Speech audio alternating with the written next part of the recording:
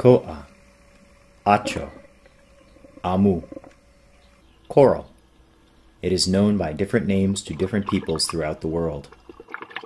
It is a home and refuge for fishes, snails, algae, crabs, and countless other organisms. It provides human populations with sustenance, protection, and is an essential component to the traditional lifestyles and cultures of many Pacific Islanders. Marine communities in the Pacific Island network of U.S. national parks are made up of rich and abundant life. These outstanding, vibrant natural communities are some of the most ecologically important areas in the world. Coral reefs are centers of marine diversity and provide habitat to many different organisms. Due to their ecological, cultural, and economic importance, it is critical that the National Park Service collects scientific data on the current health and long-term trends of the park's coral reefs. To really try and track the subtle changes that are occurring over time so that we can pick up cues from various stressors. Corals face many threats, including disease, contaminants, storms and tidal waves, alien species, sedimentation, coastal development, and population pressures. Many threats to the marine environment originate on land, and most are associated with human activity. Coral reefs are strong, early indicators of global climate change.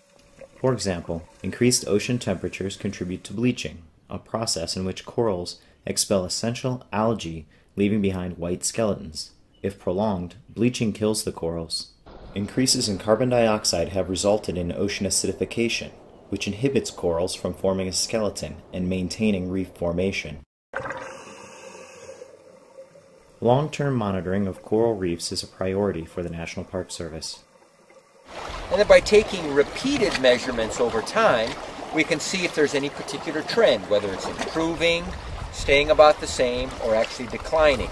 Monitoring is conducted at War in the Pacific National Historical Park, the National Park of American Samoa, Kalokohonokohau National Historical Park, and at Kalaupapa National Historical Park.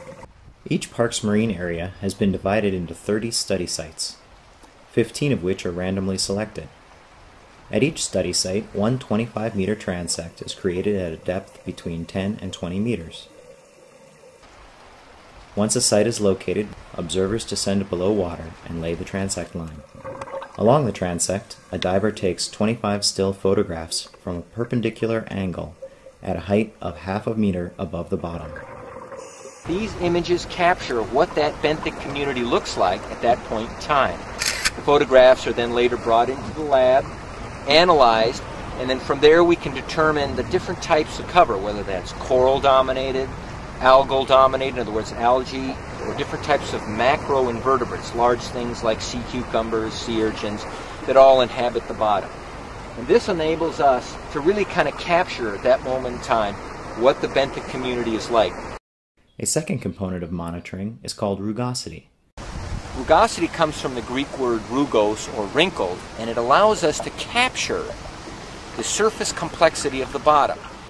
And the idea behind this chain is as we contour it on the bottom, it gives us some index of how rough the bottom is.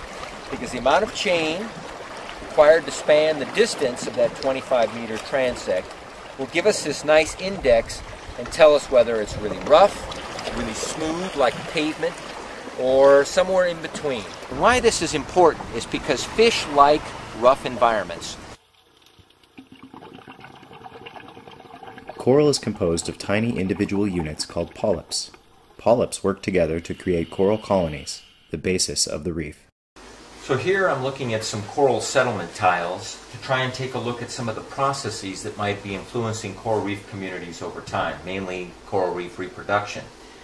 And what we do is we set these settlement tiles out once a year, pick them up about after 4 months or so, and see what's actually settled on them. With the information collected from monitoring, we are able to inform park managers about areas of unique or high biodiversity within the parks. We are also able to document long-term seafloor trends for climate change assessments and are better able to provide an early warning system for the detection of disease, bleaching, and other threats. We aspire to learn how our coral reefs are changing. This powerful knowledge is vital to the survival of our oceans and ultimately to ourselves.